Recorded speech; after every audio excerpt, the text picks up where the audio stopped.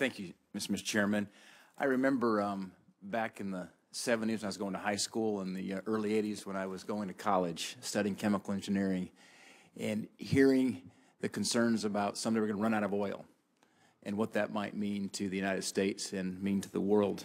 And here we sit today as we've shifted from what used to be a scarcity mentality, certainly on oil and natural gas, now to an abundance mentality. The Bakken Formation bleeds into Montana.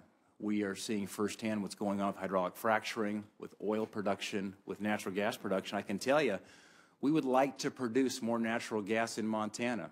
Our natural gas productions have declined for lack of demand.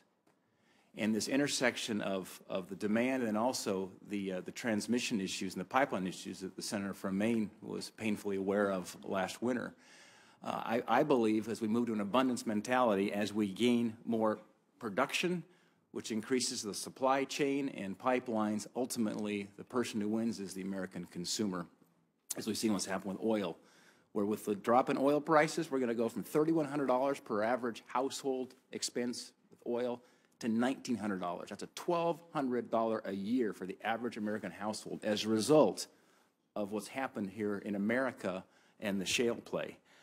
The geopolitical implications are significant. I saw Senator Barrasso's chart. I was struck by that, of the dependency of the European nations on Russia for natural gas. I remember when I was serving back in the House in the last term, getting letters from leaders from the European nations who were looking to America for energy leadership. How can we now start supplying natural gas to Europe instead of the dependence upon the Putin regime? So I'm very excited about where this might lead to in terms of global competitiveness. I was a manufacturing guy for years. I had a day job in the private sector for 20 years before I came up here. I looked at operations in China. I managed operations in Asia Pacific. What this means, low energy and low natural gas price and ability to export is great for global competitiveness to bring these manufacturing jobs back to America. And we can't underestimate, I think, the national security implications as well. So this is a very exciting discussion. It's been a great hearing for me. But I was struck, Mr. Eisenberg, you made a comment. And I guess let's bring it back to the scope. I've been up here at 40,000 feet. Why are we here in this hearing today? Because we're looking at the permitting process. That's the scope of this legislation. How do we create more certainty in this uncertain process about permitting? Mr. Eisenberg, I believe you said that regulatory uncertainty was it the #1 issue? Currently, it is the most cited issue that our members would like to see Washington fix right now. #1 issue of your manufacturers? Yes. So I guess with my engineering background, I would look at what problem are we trying to solve here today. And I know we've kind of been circling the globe on a lot of things in this hearing, but we're looking at regulatory uncertainty, the #1 issue for manufacturers and jobs here in this country. That's correct. And I would take it one step higher. We're talking about free trade also, right? I mean, this is the intersection of two sets of policies. This is energy policy and this is trade policy.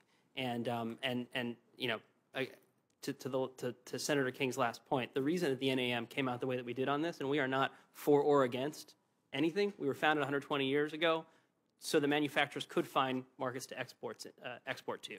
We believe that you're either for free trade or you're not, and we are. And so imposing some sort of delay or cap or something like that would stand in the way of exporting just about anything, whether it's a Honda Civic or a Bic razor blade or energy. And that is why we've come out the way that we have on this issue, which is at the end of the day, on balance, free trade wins. Well, and I think we will have further debates about the merits of increasing exports in natural gas or not. But this legislation is about creating regulatory certainty in an uncertain environment. And I think we want to keep the conversation focused there because that's what we're going to be voting on uncertainty in the regulatory process. Mr. Eisenberg, could you expand perhaps on the resources that are spent on the exporting permitting process, including NEPA, and how important certainty is for both energy security and the American taxpayer? So this is obviously not an inexpensive process. No manufacturer would take on this without knowing that it's going to cost you quite a bit, both in terms of the upfront cost to actually do the environmental studies and all of the research and all of the background but also the cost of delay, right? I mean, at the end of the day, time is money, and the longer it takes, the more you are spending to not do this. So obviously, as you said, permitting certainty is what we're looking for. We're just looking to make sure that the rules of the road are there, that if we comply with them, we get an up or down answer, so that we can control those costs and we can expect those costs, and we know going in that there is an end of the road to this problem. Right. And Mr. Chairman, I too was taught in the House you don't run red lights, so I realize my time's up.